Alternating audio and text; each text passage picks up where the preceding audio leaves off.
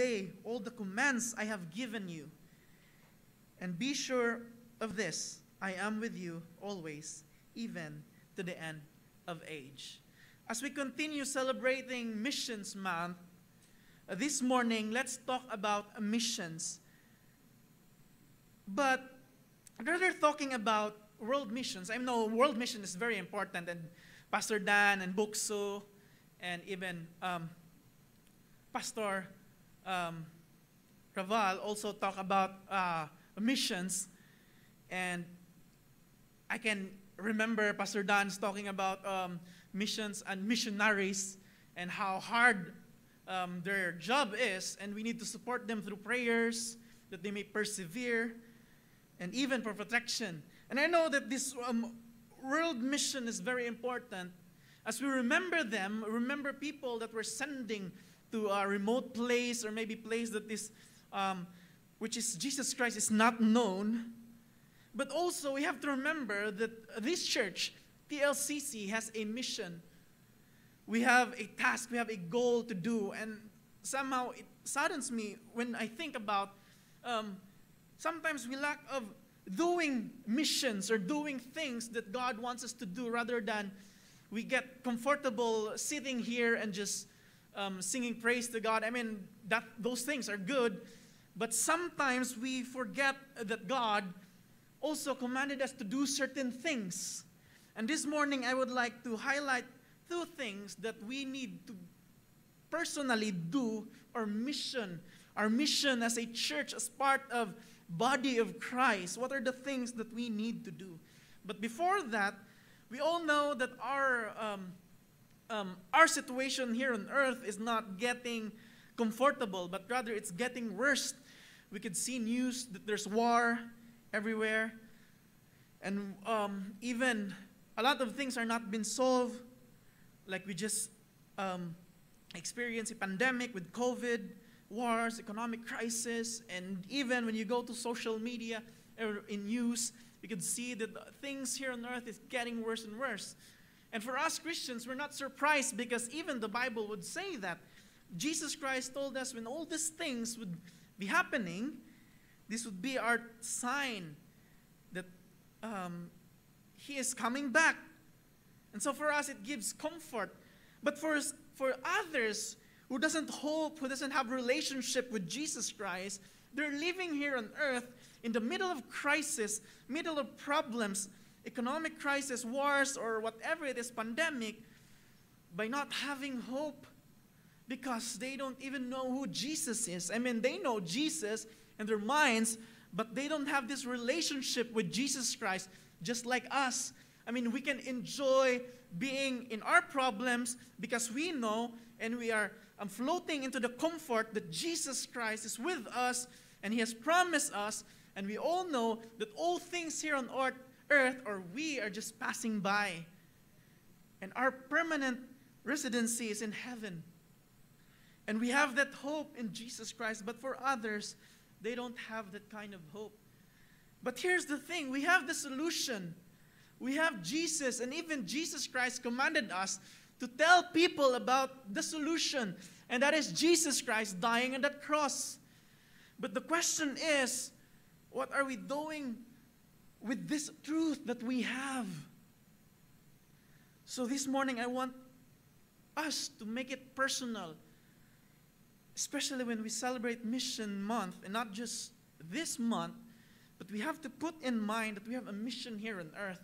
We're not just living here on earth to live a comfortable life or to satisfy our needs or to survive, but we are here on a mission.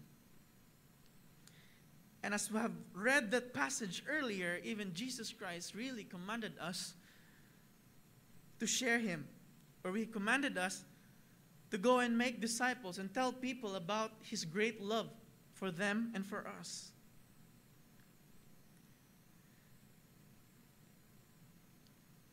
Again, let me read to you Matthew chapter 28, and it says, "All authority in heaven and earth," Jesus declared. He said, "Therefore, and go and make disciples all nations, baptizing them in the name of the Father and the Son and the Holy Spirit, So we have to share, we have to tell people about Jesus Christ, and then baptizing them. And he continued, teach these new disciples to obey all the commands I have given you. So it doesn't end with evangelism, but we have to make disciples, telling people that we need to follow, we need to obey God.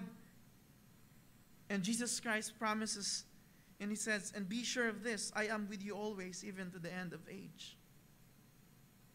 And there's the comfort that we can have, that even we experience a lot of things here on earth, Jesus Christ would always be with us, especially because we're obeying him. So the two things I want to highlight for us, TLCC, to make it personal, for us to really do our mission. What are the things? What are these two things? Our mission, personal mission, to help our church or to expand the kingdom of Jesus Christ. First is we need to obey God. And second, we need to be united. Let me repeat that. First, we need to obey God. Secondly, we need to be united.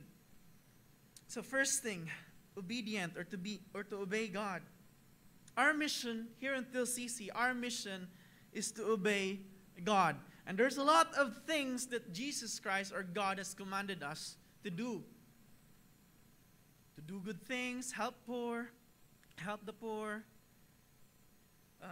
the church, and whatever it is. But this month, when we celebrate missions, I would like to highlight or specify this command of Jesus Christ. We just read that verse a while ago in Matthew 28. We're commanded to share Christ. Evangelism. We need to share Christ. As Jesus Christ said when he was telling his disciples to go and make disciples, that is our entry point of telling people to obey God, or encouraging people to understand God and to obey him and to obey the things that he wants us to do. First, we have to share Christ, who Christ is, and what he has done for us. And we all know, because it is impossible for us to call ourselves Christians if we don't know what makes us Christians. What makes us Christians is when we believe that Jesus Christ is the one who can save us from our sins. And because of sin, that Jesus Christ himself died on that cross. And we have to accept that. And now this is our task, our mission as a church, to tell people about it wherever we are placed, in our workplace, in our school, or abroad, or wherever we are. We need to share Christ. But the question is, does God really, or Christ really need us to share? Why does God command us to share?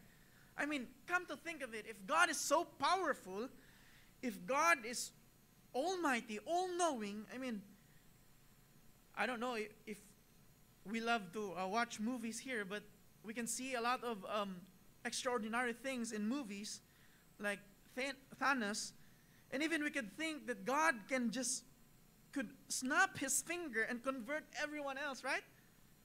If he is so powerful, why does God does not do that?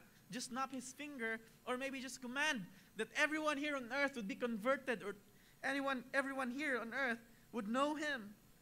But instead, God didn't do that. But instead, God gave us the mission. He gave us the mission of reconciliation.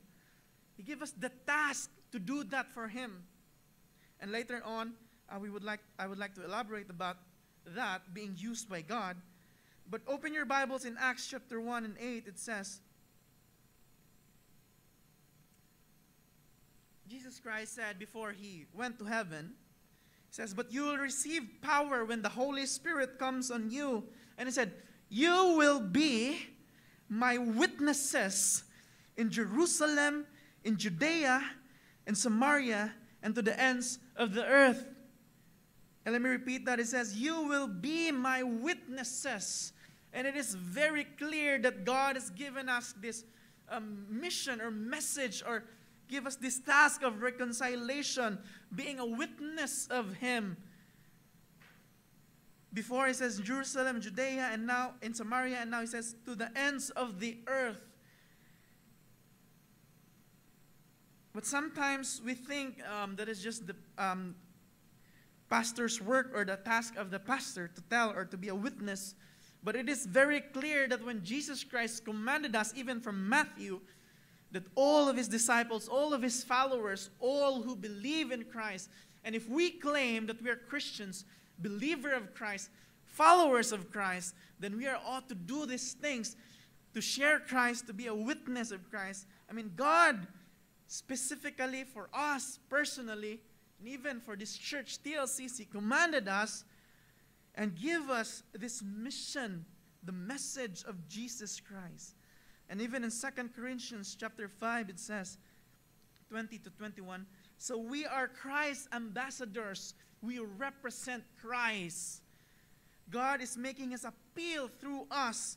We speak for Christ when we plead, come back to God. When we share the good news, when we tell people about Jesus Christ, that we need to go back to him, that we need to have a restored relationship with him.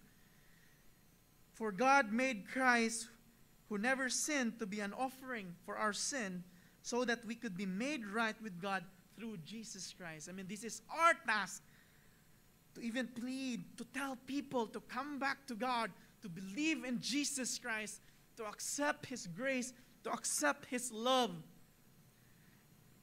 It is not just our task to sing praise and worship every Sunday. Yes, that thing is good. We can worship God, give him all the glory and honor. But it's not just about Sunday, coming here every Sunday, listening to the message of Jesus Christ. It's not just about reading the Word of God. Amen to that. If you read the Word of God, it's not just about praying every day. Amen to that. If we pray to God every day. But it is also about doing what God wants us to do with our lives, to share, to be an ambassador, to be a representative of Christ, to be a channel of his goodness and his love to other people. But sometimes, most of us, a lot of Christians fail to obey God.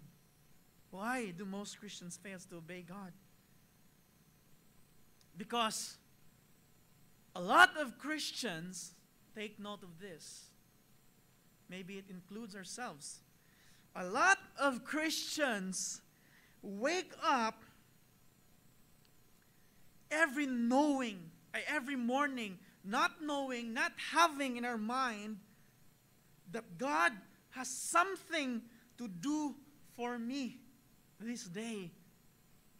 We wake up we wake up in the morning thinking or having in mind,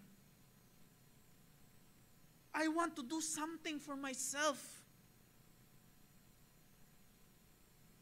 We wake up in the morning not even recognizing that there's this God who reigns above us. Sometimes we wake up in the morning thinking about our problems, how to solve these things and that, and etc. And sometimes we get sidetracked of the things that we want. How can I please myself? And all these things, because of that, God becomes the means and not the end. It's not about having God anymore. It's not about how to please God anymore. It's not about, I want God. It's about, how can God help me? And there's a lot of Christians, sad to say, there's a lot of Christians here on earth going to church, mostly thinking,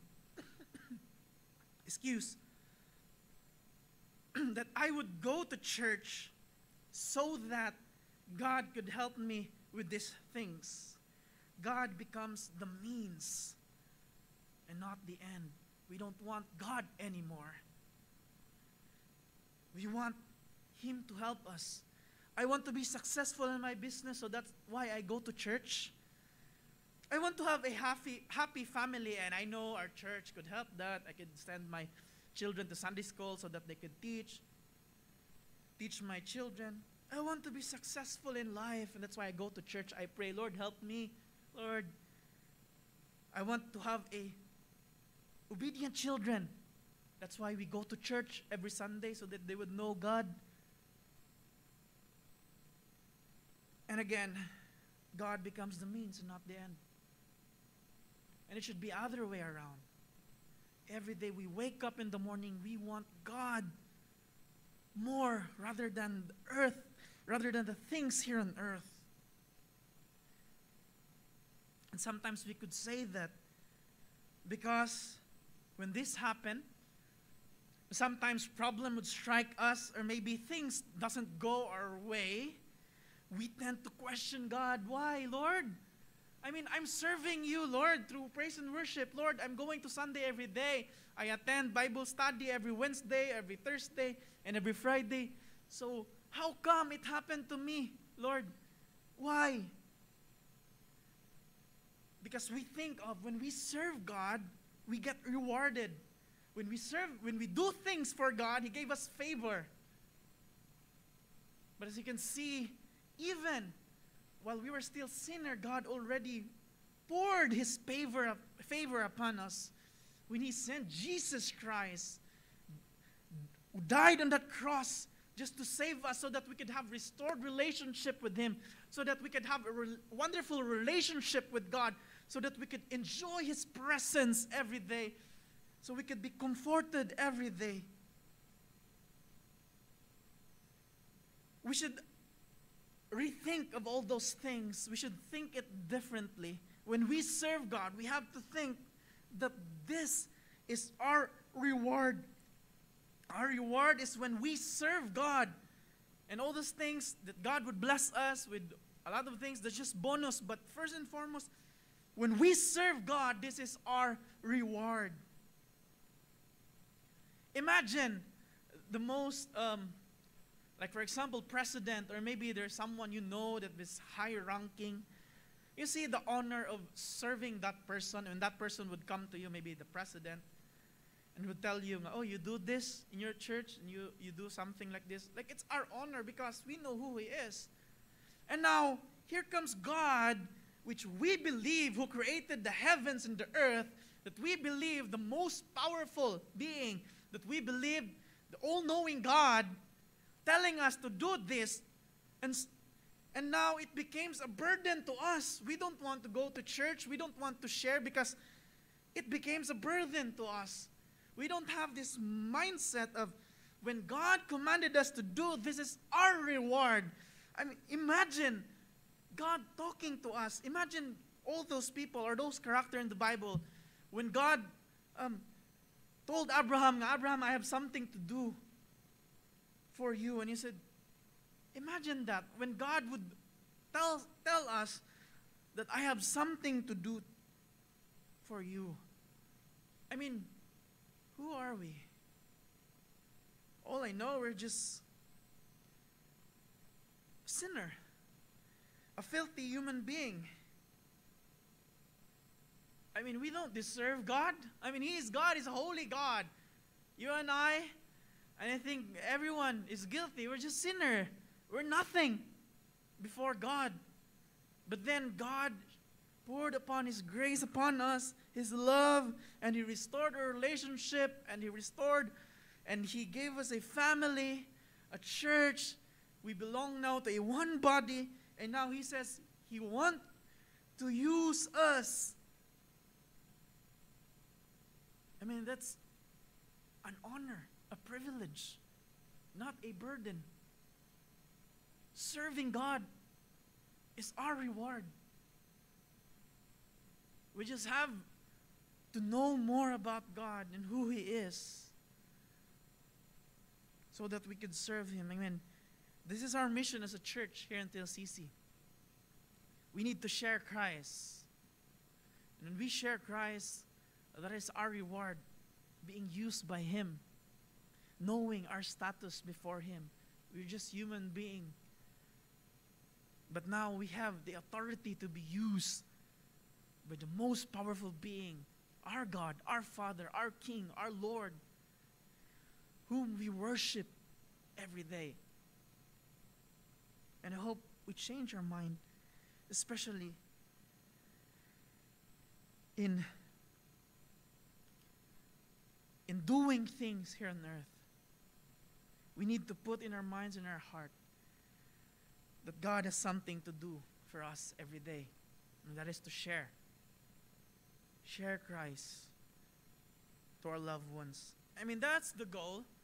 We wanted to see people, especially our loved ones, our friends, to be just like us, having a wonderful relationship with God, serving Him, loving Him, knowing that our God loves us first. We wanted, especially for someone, especially our loved ones, our friends, or other people, seeing them being saved, knowing the wonderful truth about Jesus Christ. And sometimes we fail to do that because the problem is we are not united. Sometimes we just think for ourselves, and that leads us to our second point. That our mission here in TLCC, our mission as a church is to be united. And I would like to direct everyone into this passage in John chapter 17. This is the prayer of Jesus Christ, but I would just like to jump in 20 to 23. So this is Jesus Christ praying for His disciples and for all the believers. Let me clarify that. Jesus Christ, before He went back to heaven, He was praying to the Father and asking this favor to the Father. He was praying not only for His disciples, but even for us, and even for the future Christians. He says, "My prayer is not for them alone." This is Jesus Christ praying. "I pray also for those who will believe in me," that's us, "through their message, that all of them may be one. Father, just as you are in me and I am in you, may they be also in us, so that the world may believe that you have sent me."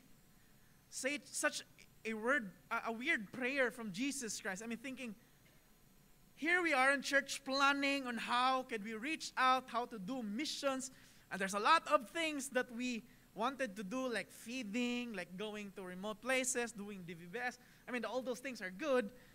And sometimes we would like to direct people in the Bible and telling them one-on-one.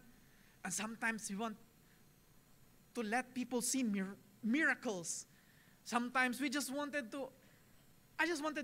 my friend to see that there's miracles, or Jesus can still do miracles, so that they would believe in Jesus Christ. But here is Jesus Christ praying to the Father, saying that they may be one, just as you and I and them, and we would be one, so that the world may believe that you have sent me.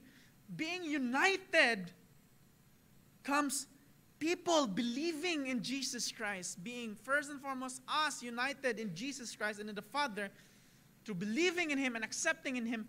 And now for us, church, to be united so that our friends, our families, people would come to believe Jesus Christ. And that's one of the key to let people know about Jesus Christ, being united. And hope and pray, and that is our mission here in TLCC. I know we had a lot of things, a lot of differences. But come on, church, we need to be united. And being united, I have a wonderful illustration with this. Sometimes I really love sports, and to be specific, I love basketball. And sometimes I would be amazed on how unity can win games. I mean, if you know your part, what your part is, if you're a rebounder, or you're a passer, or maybe you're the shooter, or maybe you screen so that your teammate can shoot. But if you are united, if this team would be united, They could win games. And we can see that even if you watch NBA or PBA, you can see if they're united by passing the ball, trusting each other, they would really put some score and sometimes they would win. As you can see, as a team, there's this common goal. So unity does not develop when we try to develop unity. But unity develops when we share the same goal. We share the same mission. We have something in common. And when that common thing that unites, or that thing that commons that we want, it unites us to do things. And there's a lot of things that we're common when we said we're Christians. We believe that our God loves us so much. Amen? That's one thing common. We believe that our Jesus Christ died for our sins, that He saved us. And we believe that Jesus Christ commanded us to go and make disciples. And that is our goal, to having this mission of sharing. We wanted people to know about Christ. We wanted our friends, our family to know about Christ, and that is our common goal. And when that goal becomes our obsessions, unity would come. We don't care about our differences because we just wanted to let people know. We just wanted to do our mission. We just wanted to please God. We just wanted to glorify God. That is our common goal, and that's the reason why we develop unity.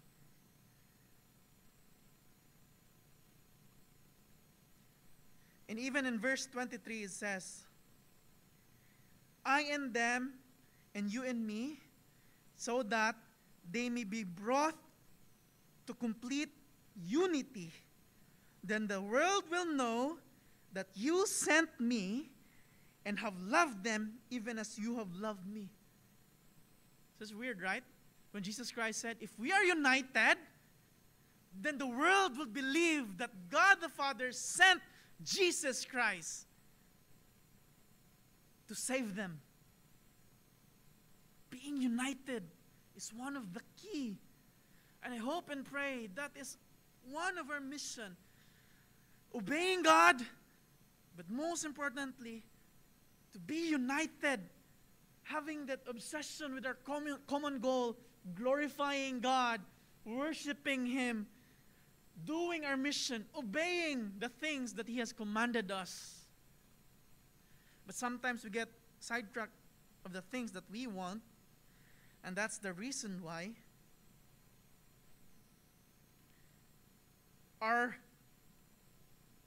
the command of God, our goal, not become our obsession. We become obsessed on how to live here on earth that we all know that we're just passing by.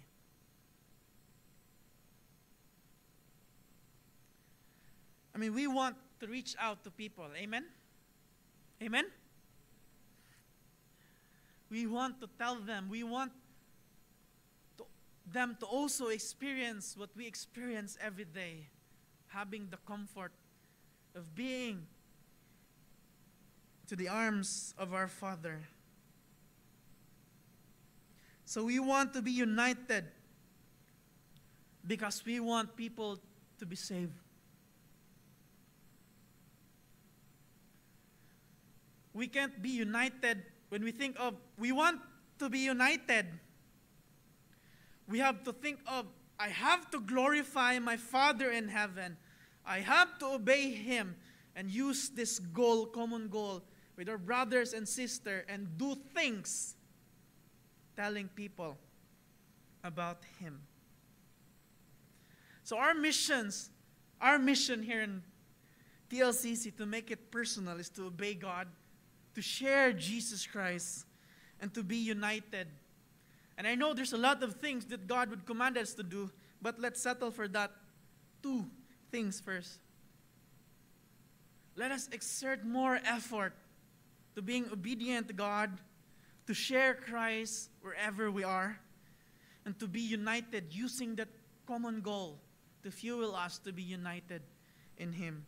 And I would like to end this sermon with this passage, which is a previous passage of John 17. verse 16 to 19. This is still Jesus Christ praying. And it says in verse 16, "They do not belong to this world any more than I do. Make them holy by your truth. Teach them your word, which is truth." And this is the beautiful part. "Just as you sent me into the world, I am sending them into the world. And I give myself as a holy sacrifice for them, so they can be made holy by your truth." Let me repeat verse 18. It says, "Just as you sent me in the world," Jesus Christ talking to the Father and saying, "Father, just as you sent me to this world, and I did my part. I did missions. I went everywhere telling people to obey God, baptizing them, do miraculous things, so that people would know you." And now Jesus Christ telling his disciple, telling us, "I am sending them to the world." Now Jesus Christ did his part, and now he is sending us to this world. You and I, we were sent by God, telling people or doing the things that he wants us to do. Making disciples, sharing who he is, doing good to those who need good, helping people to those who need help, telling people about the love of Jesus Christ. And I hope and pray that we would put that in our minds and in our hearts and live by it every day, knowing Jesus Christ did his part as the Father sent him, and now it is our time, because Jesus Christ also sending us to this broken world. Let us pray. Father in heaven, Lord, thank you for your wonderful word this morning, Lord. The message for this world, to be known that you, our God, sent your Son, Jesus Christ, to die in our behalf, so we could have a restored relationship with you, Lord. But Lord, I pray that as we know more of you, Lord, we will be obedient. And also, Lord, may it be, Lord, that you wanted to just glorify you and give you the honor that you deserve, Lord. Lord, we want to please you, Lord, so I pray that may you use us, Lord, to be an ambassador of you, to share people about your great love and your mercy and your grace to them, Lord, just as you have shown to us, Lord. I pray that may you use our tiny life, Lord, here on earth to glorify you, Lord.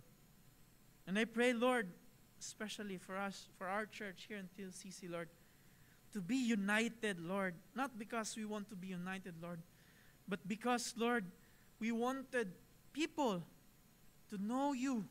We wanted people, Lord, to share same faith we have, Lord.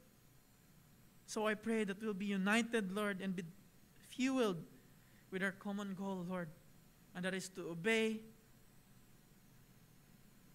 and to share who you are and what you have done on that cross, Lord. I pray, Lord, that as we live here on earth, Lord, may it not be, Lord, that it's not just about us, but we will think, Lord, it's always have to be you, and how can we glorify you, Lord. We thank you, Lord, for loving us, and we love you, Lord. We'd like to give you back all the glory and honor. In Christ's name we pray. Amen.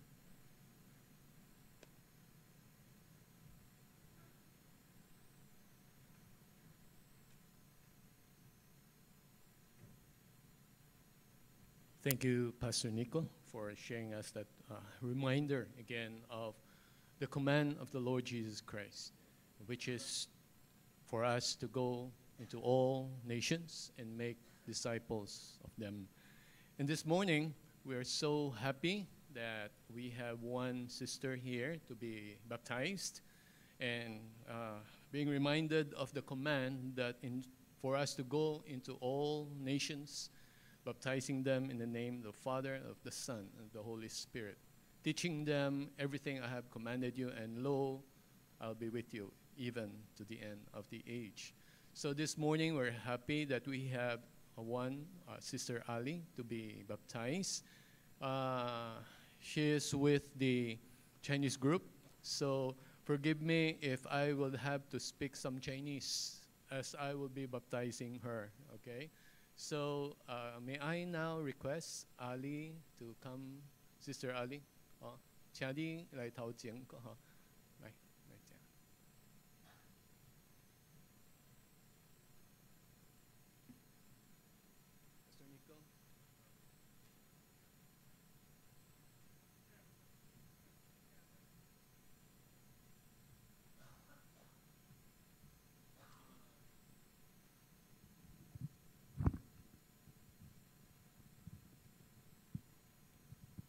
I'll ask Sister Ali 2 questions. One of that is that, have you received Jesus Christ as your Lord and Savior?